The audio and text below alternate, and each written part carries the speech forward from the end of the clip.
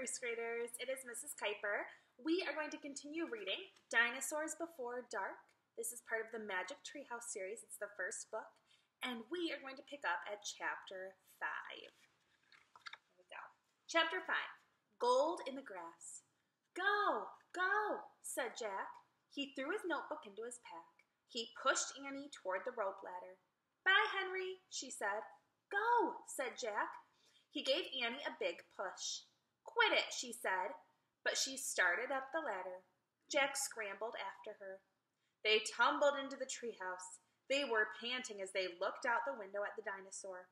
He was standing on the hilltop, eating flowers off a tree. Oh, man, whispered Jack. We are in a long time ago. The dinosaur looked like a huge rhinoceros, only he had 3 horns instead of 1. 2 long ones above his eyes and 1 on his nose. He had a big shield-like thing behind his head. Triceratops, said Jack. Does he eat people? Whispered Annie. I'll look it up. Jack grabbed the dinosaur book. He flipped through the pages. There, he said. He pointed to a picture of a triceratops. He read the caption. The triceratops lived in the late Cretaceous period. This plant-eating dinosaur weighed over 12,000 pounds. Jack slammed the book shut. Just plants, no meat. Let's go see him, said Annie. Are you nuts? Said Jack. Don't you want to take notes about him? Asked Annie. We're probably the first people in the whole world to ever see a real live triceratops. Jack sighed. She was right. Let's go, he said. He shoved the dinosaur book into his pack. He slung it over his shoulder and started down the ladder. On the way down, Jack stopped. He called up to Annie. Just promise you won't pet him. I promise. Promise you won't kiss him. I promise. Promise you won't talk to him. I promise. Promise you won't. Go, go, she said. Jack went. Annie followed. When they stopped off the ladder, the pteranodon gave them a kind look. Annie blew a kiss at him. Be back soon, Henry, she said cheerfully. Shh, said Jack, and he led the way through the ferns, slowly and carefully. When he reached the bottom of the hill, he kneeled behind a fat bush. Annie knelt beside him and started to speak. Shh! Jack put his fingers to his lips. Annie made a face. Jack peeked up at the triceratops. The dinosaur was incredibly big, bigger than a truck. He was eating the flowers off a magnolia tree. Jack slipped his notebook out of his pack. He wrote, Eats flowers. Annie nudged him. Jack ignored her. He studied the triceratops again. He wrote, Eats slowly. Annie nudged him hard. Jack looked at her. Annie pointed to herself. She walked her fingers through the air. She pointed to the dinosaur. She smiled. Was she teasing? She waved at Jack. Jack started to grab her. She laughed and jumped away. She fell into the grass, in a full view of the triceratops. Get back, whispered Jack. Too late. The big dinosaur had spotted Annie. He gazed down at her from the hilltop. Half of a magnolia flower was sticking out of his mouth. Oops, said Annie. Get back, Jack shouted at her. He looks nice, Jack. Nice? Watch out for his horns, Annie. No, he's nice, Jack. Nice?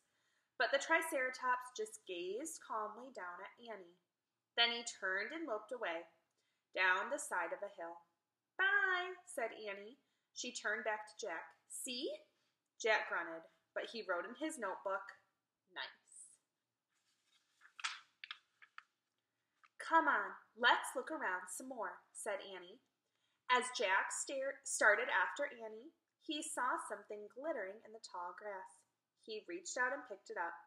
A medallion. A gold medallion. So there's the triceratops. You can see a volcano in the distance, and then he's holding a medallion that says M. A letter was engraved on the medallion, a fancy M. Oh man, someone came here before us, Jack said softly. Chapter 6. Dinosaur Valley. Annie, look at this, Jack called. Look what I found. Annie had gone up to the hilltop. She was busy picking a flower from the magnolia tree. Annie, look, a medallion. But But Annie wasn't paying attention to Jack. She was staring at something on the other side of the hill. "Oh, wow," she said. "Annie." Clutching her magnolia flower, she took off down the hill. "Annie, come back," Jack shouted. But Annie had disappeared. "I'm going to hurt her," Jack muttered. He stuffed the gold medallion into his jeans pocket. Then he heard Annie shriek. "Annie?" Jack heard another sound as well, a deep, bellowing sound, like a tuba. "Jack, come here," Annie called. "Annie!" Jack grabbed his backpack and raced up the hill. When he got to the top, he gasped. The valley below was filled with nests, big nests made out of mud, and the nests were filled with tiny dinosaurs.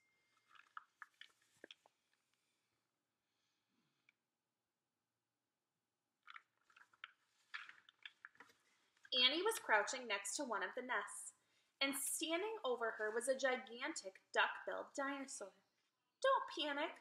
Don't move," said Jack. He stepped slowly down the hill toward Annie.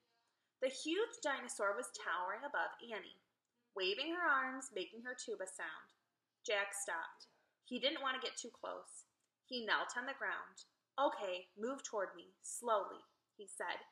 Annie started to stand up. "Don't stand, crawl," said Jack. Clutching her flower, Annie crawled toward Jack. The duck-billed dinosaur followed her. Still bellowing, Annie froze. "Keep going," Jack said softly. Annie started crawling again. Jack inched farther down the hill until he was just an arm's distance from Annie. He reached out and grabbed her hand. He pulled Annie toward him. "Stay down," he said. He crouched next to her.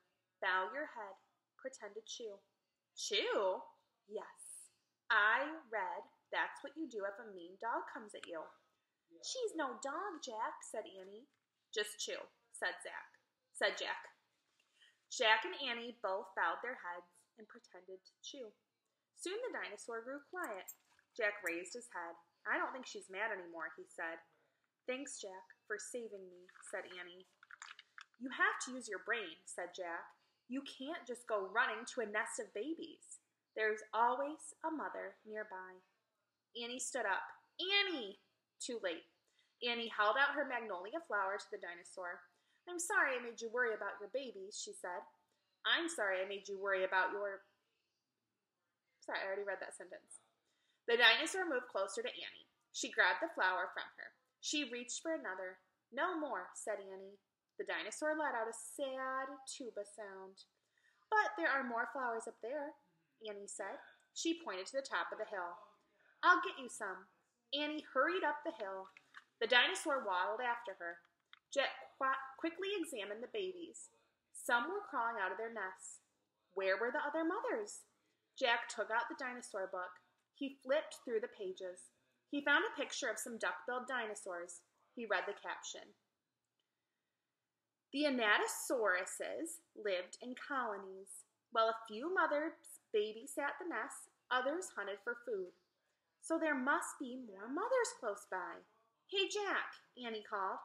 Jack looked up.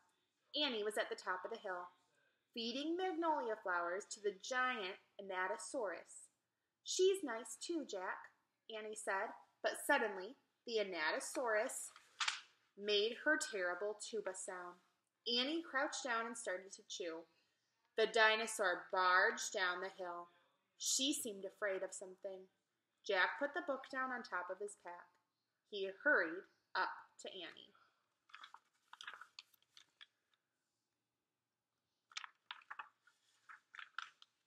"I wonder why she ran away," said Annie.